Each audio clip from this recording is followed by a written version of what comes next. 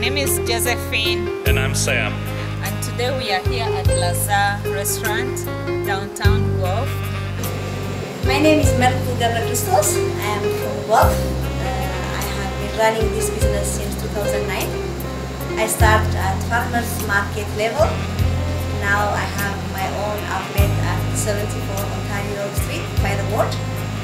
All these drinks, 6 flavors of variety of drinks.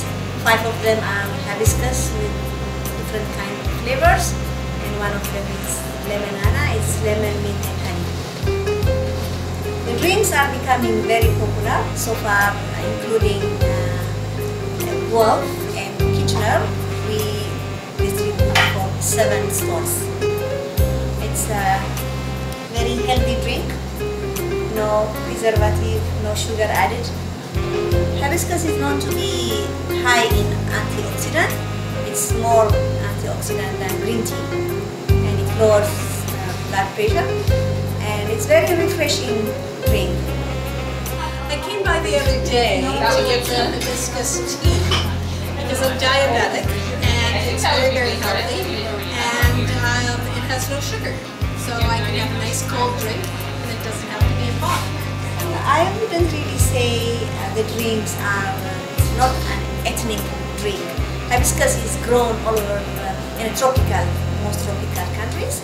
So because of the health benefits, a big group of people from different countries are really consuming it.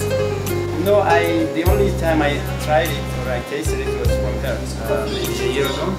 I took some samples. But I haven't seen it somewhere else. At the market every Saturday, I have ready to eat my ethnic food, variety of meats, gluten-free and vegetarian options. We have baked goods, we have drinks, and we do serve lunch as well.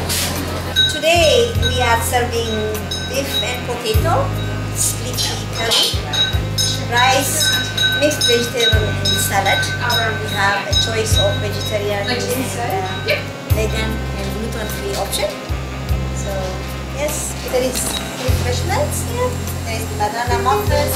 This is our traditional bread and basha, coffee, tea. Help yourself. Wonderful, thank you. This is injera. It's a flat, it's a fermented bread. Spongy. It's our ethnic bread. The injera dough has to be fermented at least for 8 hours. So we start preparing it yesterday and then we blend it today. It's bubbly and it's soft and sour and it rips easily and tastes good and feels good. Oh, it's healthy, all of that. Oh, wonderful. It's a unique flavor and it has a nice little tang to it. Fabulous texture, kind of odd and weird, but delicious. When we bought our house, our celebration, we bought our house. One of the best things about people coming to Canada is they bring their culture with them, and that includes great foods. For me, it's been the iced tea. I've been following her around town for years, and there's no preservatives, and it's very different flavors, something that you can't get in the larger grocery stores. Well, we're in the neighborhood, and we've been eating Malfouz since she was at the Guelph Farmers Market. And then when she opened up here, it was just, we love having her in the neighborhood. We want to make sure she stays. Change the banana bread differently. About 10 years ago or so, I was living in Ottawa, and I had some friends and they really liked Ethiopian food, and I was a little bit skeptical at first because, you know, that's not the first thing you think about is Ethiopian cuisine. But then I went and tried it, and ever since that, it's been one of my favorite ethnic cuisines.